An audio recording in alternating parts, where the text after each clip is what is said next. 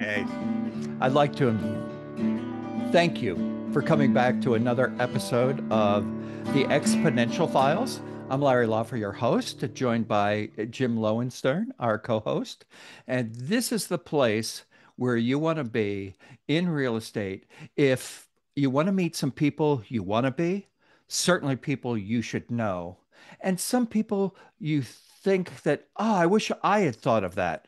Our guest today is Amanda Williams. She has a business in Raleigh, North Carolina, but she's known as Amanda, the traveling realtor. So, welcome to the show, Amanda. Great to have you here.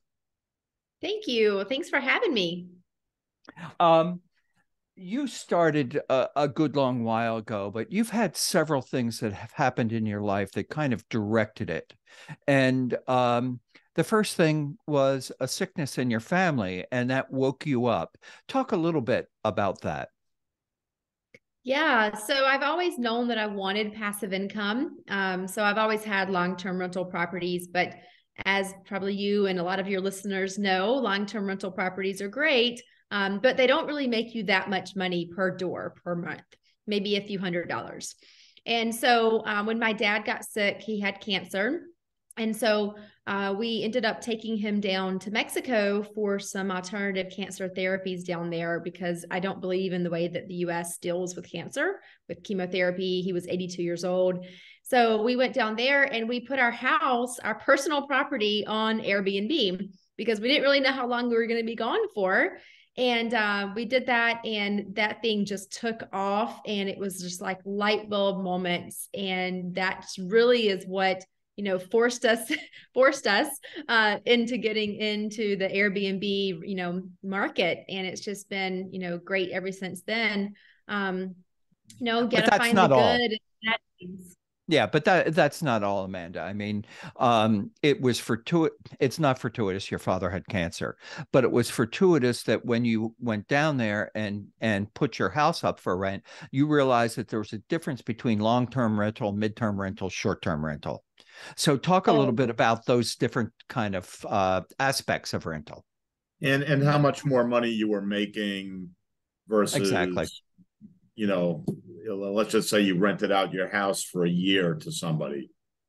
Were you renting out your house shorter term?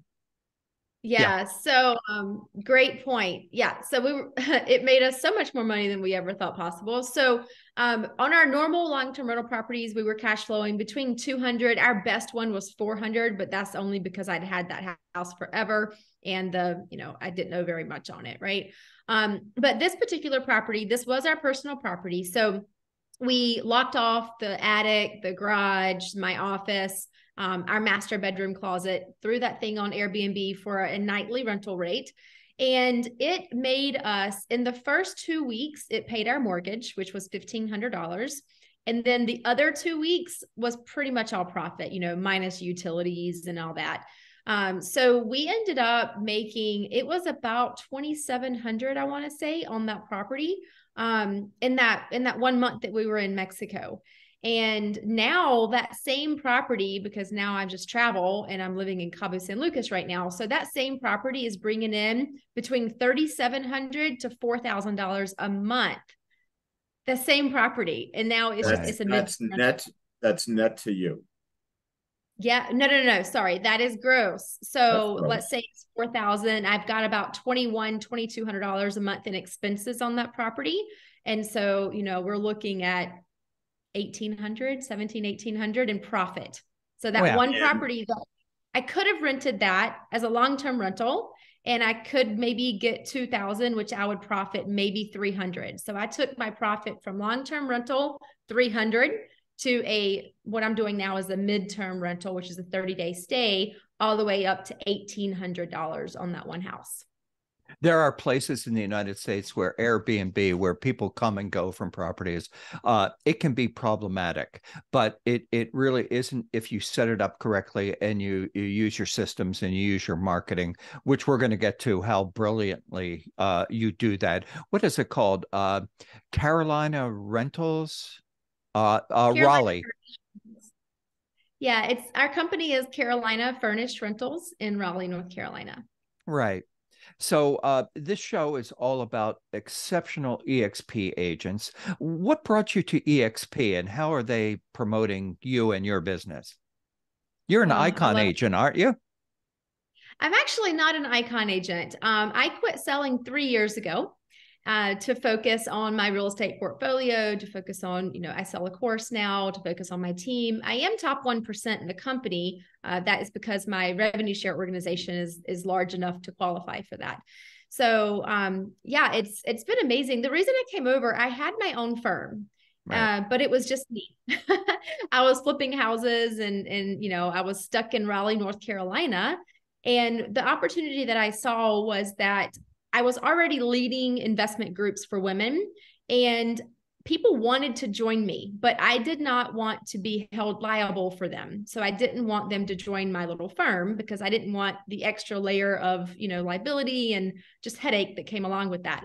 And so when I saw the eXp model, I was like, wait a minute, that means I can partner with all of these agents, like not even like all over the U. At that point, it was just the United States and Canada.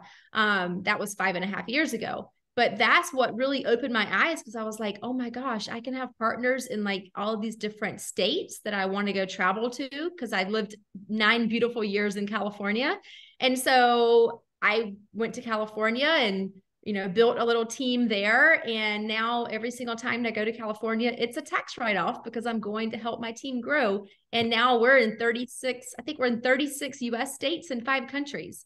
So yeah, it's given me the ability to travel and, go and help these other agents grow their groups and grow their businesses. And it's just fun for me. And it's a tax write-off. There are a lot of people that understand that. And So I Airbnb. have a question. If we can go back to the Airbnb, I'm just wondering. So, are you also renting apartments and then furnishing them and then putting them on Airbnb? And Yeah. what's the whole business look like? Yeah, so let me take a step backwards. So when we first started, we were 100% Airbnb. We owned the properties ourselves. We ended up getting 5 properties, owned all of them. Then we found out that we could actually do a rent to rent. So that is what we call a rental arbitrage, where you go to the landlord and you say, hey, Mr. Landlord, this is my business. I want to use your property to, have my people, my clients come and stay in the property while we're looking for them a home, whatever your pitch is, right? That was my pitch. And so we started doing that. And so then we would rent the property from Mr. Landlord for, let's just say, $1,500 a month. We would go in, we would furnish it. We set up all utilities, we make it beautiful, we do all the marketing, and then we turn around and we rent that property for $3,000 to $3,500 a month. So as long as I am cash flow positive, at least $1,000 a month per door, I'm happy. There's a lot of properties that we're making a lot more than that per month, but that's the way that we've been doing this. So at this point, we only own 5 of our 20. So we have 20 properties currently. We own 5. And the other ones are either arbitrage, so the rent to rent, or they are investors that have came along and they know us, they know our business. They've actually stayed in our properties, a lot of them. And so they were like, hey, if I buy some houses, will you tell me which houses to buy? And then can I partner with you on this? And so we've started doing that as well. So anyway, for anybody doing the math at home, that's a minimum of $20,000 a month in passive income. And the whole word passive, though, I know that you'll say this, Amanda, passive is not really passive.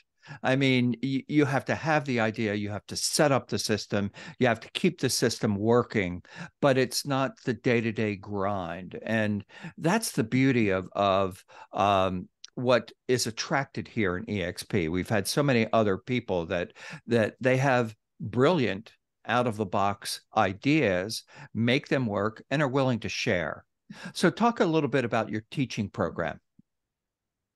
Yeah, so I help other real estate agents only, because my pitch, everything that I do is based around, hey, I own a real estate brokerage and this is how we help our clients and relocation clients. So I really teach them how to generate more buyer leads. So the relocation people coming in, the money, the monthly, the $1,000 per door, that's okay, right? I mean, it's good money. It's good money. Yeah, yeah, yeah, It yeah. is it is leveraged money, right? Because you're still having to work for that. There's still marketing and messaging and cleaning and all of that that goes into it. But the real money that comes into this as a real estate agent or broker is you're able to generate tons of leads coming in who are going to be staying in your properties. And then either you or one of your agents on your team can go and help them purchase a home. And so that's where the commission income comes in. Right. And so that's why I teach real estate agents, because I just see there's so many ways to make money with this. I mean, when you could go and you could add on, car rentals to this and all kinds of stuff, which we've done. And it's just a genius little business that has all these little. Well, yeah, it really is. I have an artist friend who was struggling with his art and decided to put it on T-shirts and clothes, and he sells more of that, and it's just has his art on it. So his art became fashion. It's if you are an entrepreneur, eXp is a place for you. Because you're going to rub up against, always have good people around you, and you're going to rub up against people who have had really good ideas that are doing well for them. So what's in the future for your companies? So there's some really exciting stuff coming down the pipeline. Now that I've been living in Mexico for the last 2.5 years, it's really opened my eyes to international investments. So I'm building a overwater bungalow right now in Belize, and I'm open to a lot of other countries. I'm looking at Panama. I'm looking at Nicaragua. Obviously, Mexico has my heart right now. And then, so that's really it, to have these vacation rental properties in different, locations. Sure. And really just helping my agents, helping my group, helping my students get to that point and travel the world. Like, my passion is to travel the world, help other people travel the world. And we actually just bought a unit on it's called a residency at sea.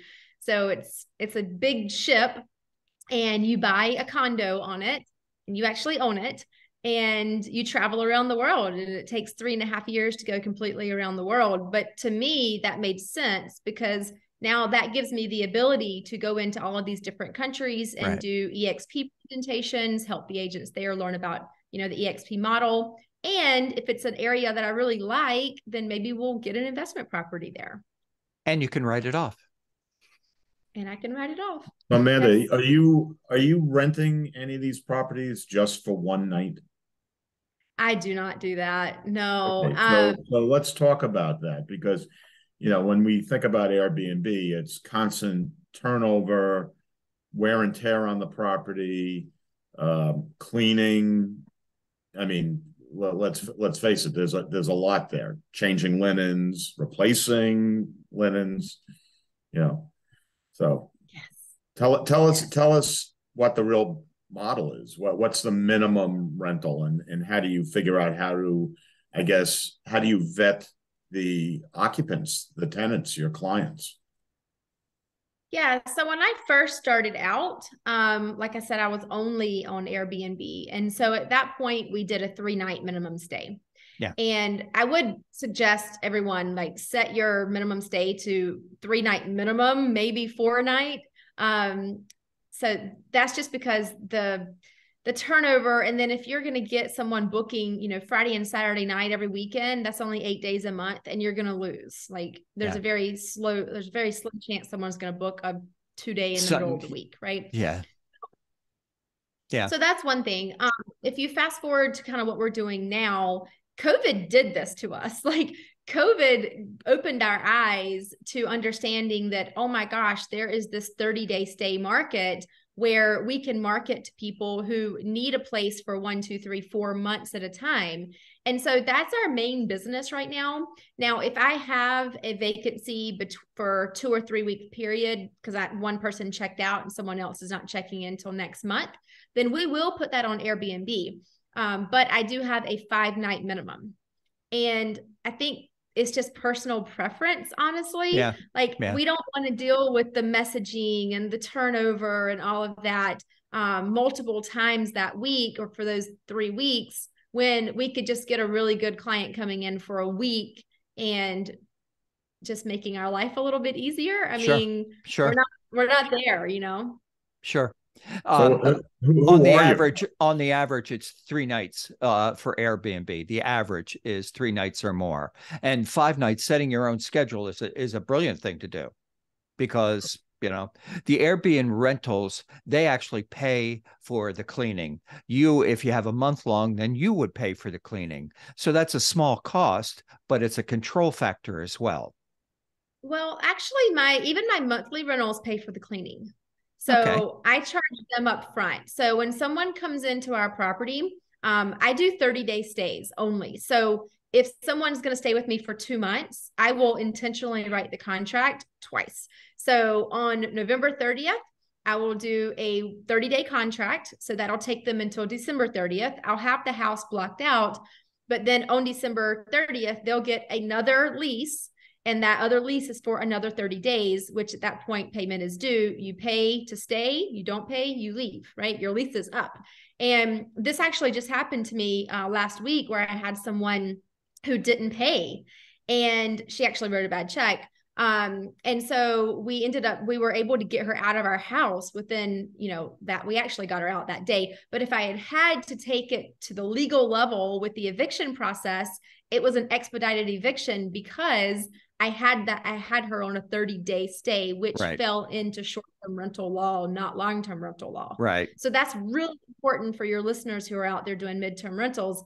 It's important to know what is the law for your state, because you never want to flip over into that long-term rental law, because it'll take you the full eviction process to get them out if they choose not to leave. 6 months. So how big was the guy that got her out in one day? I'm just wondering. We can't talk about that.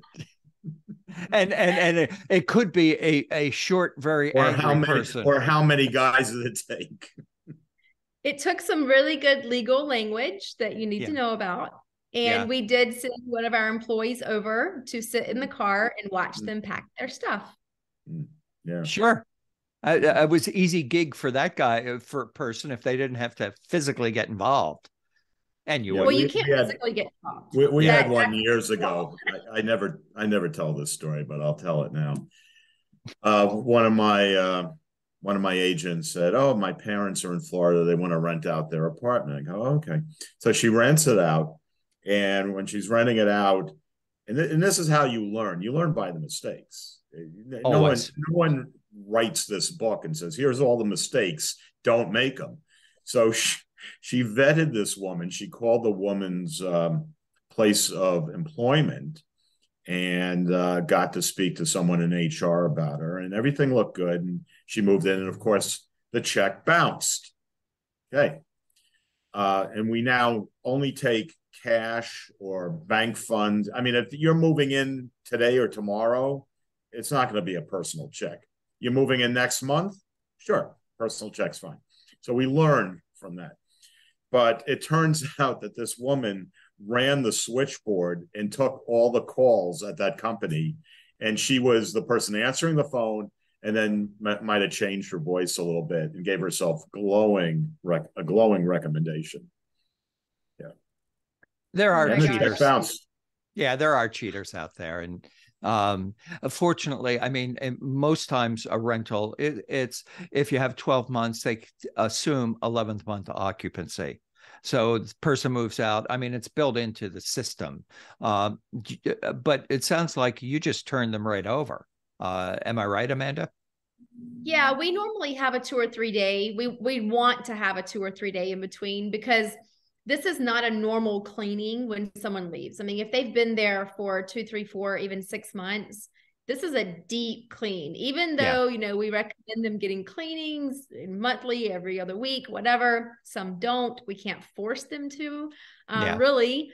And so, it's a deep cleaning. So it takes our cleaning crew time to get in there and just really clean everything up. If do that, we keep our houses in tip-top shape.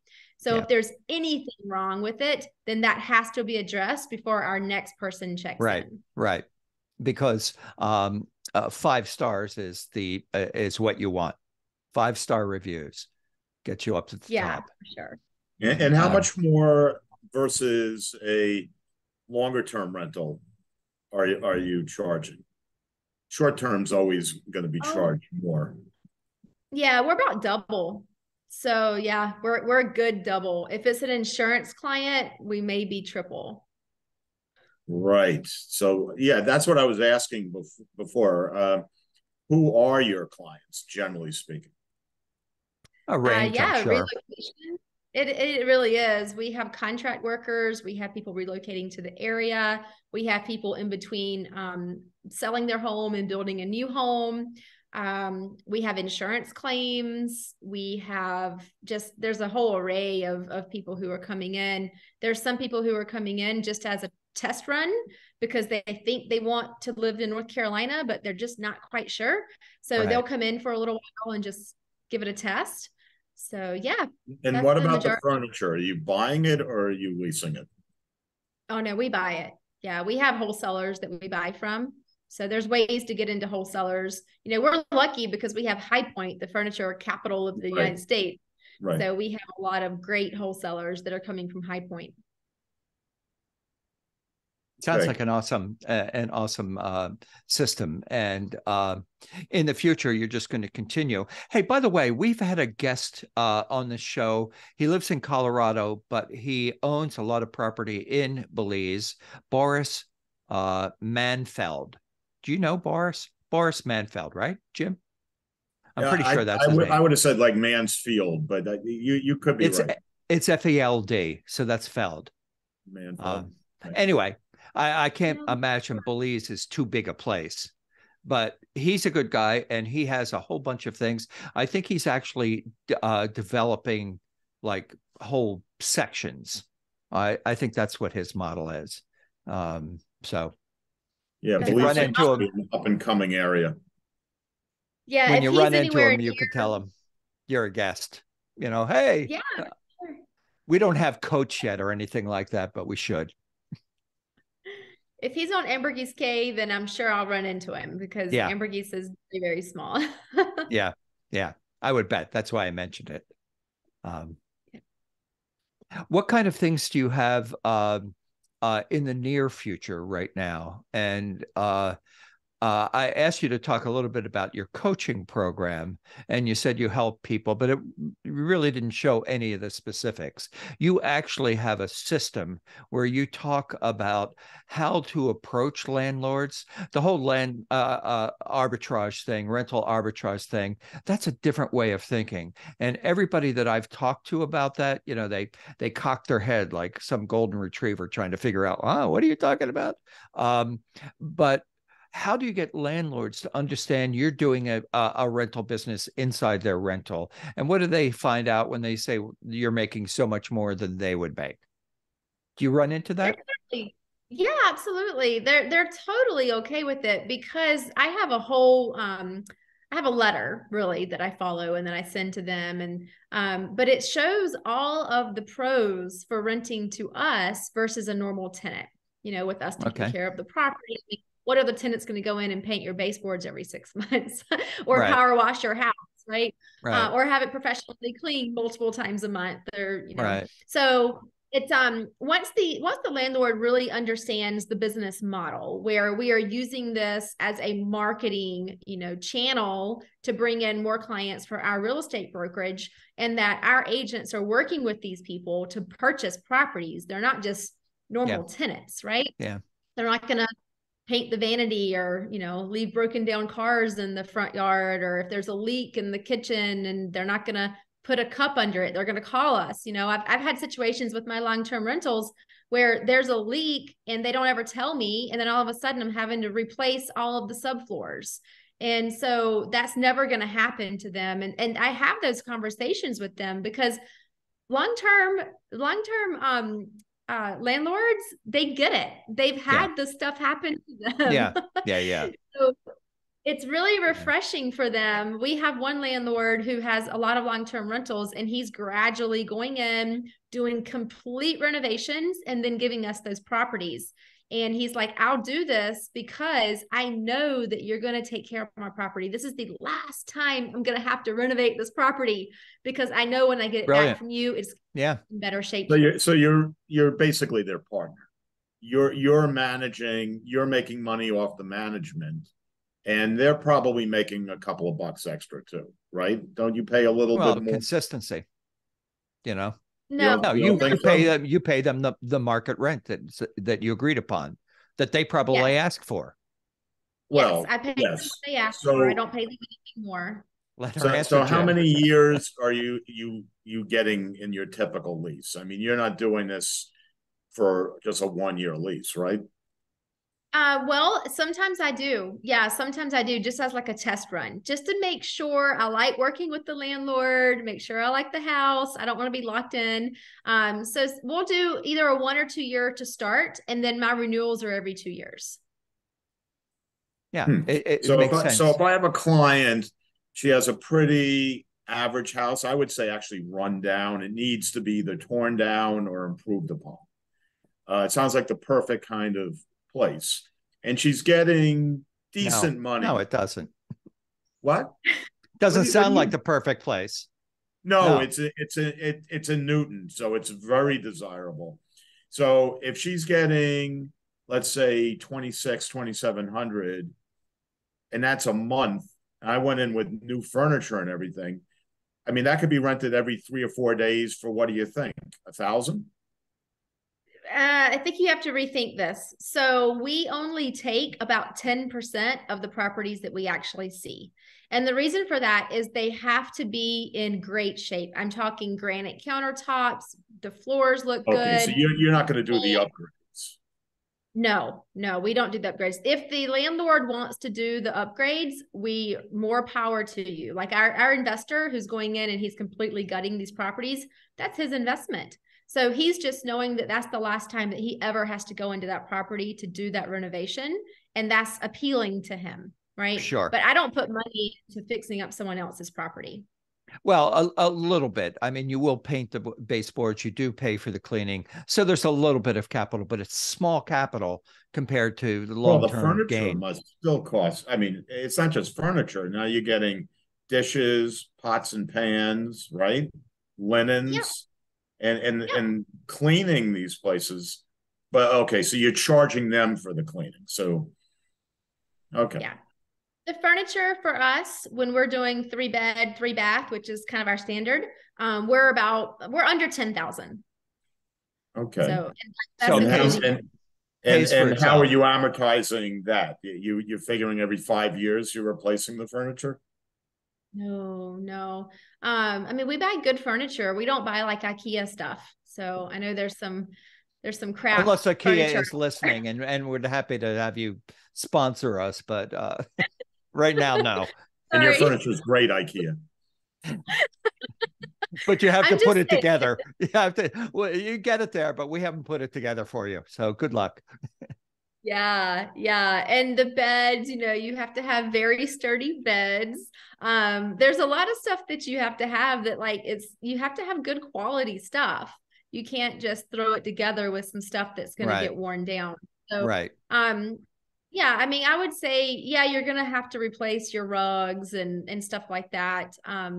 But it's not that often. You'd be surprised. Like these people really do take better care of it. When they walk in and a place is spotless and perfectly designed, they're not going to mess it up. Most of them, if they walk into a place and there's already stains on the carpet or something like that, they're gonna be like, "Oh, forget it." Like, who cares? So what has surprised you? What either like the most embarrassing moment in this business model, or something like it really reconfirms that people are wonderful? No smoking, no pets, right? Yeah. I mean, rephrase the question for me. And any memorable people and what made them memorable? These are guests. I mean, it's almost like you're running some kind of crazy hotel. Actually, I have a very memorable guest right now. I've turned it was one of my long-term rentals, and I renovated it and turned it into a short-term rental. But it's a house that my grandfather built in 1958. And so when I had that as a long-term rental, it was long-term rental grade, right? And so we've gone in, we've made it pretty. We've done like this whole rustic farmhouse to it. And there was a couple that came, and they first off, they saw one of our Cary properties, which is a new property, brand new, everything, gorgeous. And then they're like, well, do you have anything else? And so they went to Grandma's house, is what I call it, Grandma's house. They went to Grandma's house. And as soon as they pull in the driveway, they're like, oh my God, this is so perfect. It's got so much character. And they walk inside and they're just like oohing and on. And these people are taking the best care of this property. They just think it is the coolest property ever. And that just makes me feel really good. So every time that you have someone come in and they're just like, they love your property as much as you do, it just feels good. And you get a lot of those. Yeah. Yeah. And anybody in real estate knows that someone, how they feel when they show up there, that's hugely important. Does it feel like home? And they told you when they drove up. So how's Cabo? I've been to Cabo. Quite a place. Yes, Cabo's wonderful. It's always sunny in paradise. Have you gone snorkeling with the whale sharks yet? I have, yes. And awesome. it's whale season right now too. So we just went out a few days ago, and whales were just everywhere. I mean, I think we called the whales to us because there was 10, circling our boat. It was amazing. But you've been in the water with them, right? Yeah, those are over in La Paz. So that's about a 2.5 hours from where I'm at. Yeah. You got to go in with a wetsuit and gloves and as much as you can, or you get stung up by the plankton. And don't look anything like somebody named Jonah, because especially with the whales, that could be problematic. It's not that kind of whale. It's not that kind of shark either. They got big mouths, though. You could fall. Right. This show goes by so quickly. Amanda, how can people get in touch with you? It's Amanda the Realtor at gmail.com. Traveling Realtor. Yeah, I'm pretty out there. I'm out there. Amanda Williams. So Amanda the Traveling Realtor is how you're going to find me. There's a lot of Amanda Williams, so I just changed everything up. And now for all of my marketing, it's Amanda the Traveling Realtor. So I have the website, I have the Instagram handles, I have all of that. And I do have a lot of free stuff too. So I do have a lot of free webinars that I do, and just educational type stuff, download stuff like that. Sure. If you go to my website, you'll be able to find all of that. And please take a moment and join us, Amanda, on Workplace Castles Luxury Group. Yes, I will definitely do that. And everyone out there, follow us on everything. We're all over social media. The Exponential Files. Do it before midnight tonight. Operators are standing by, and Jim and Larry. Yeah. Join us next week for another great show of someone you'd like to be. Thank you so much from Amanda Williams. Thank you. Great Amanda. to have you on the show. Great show.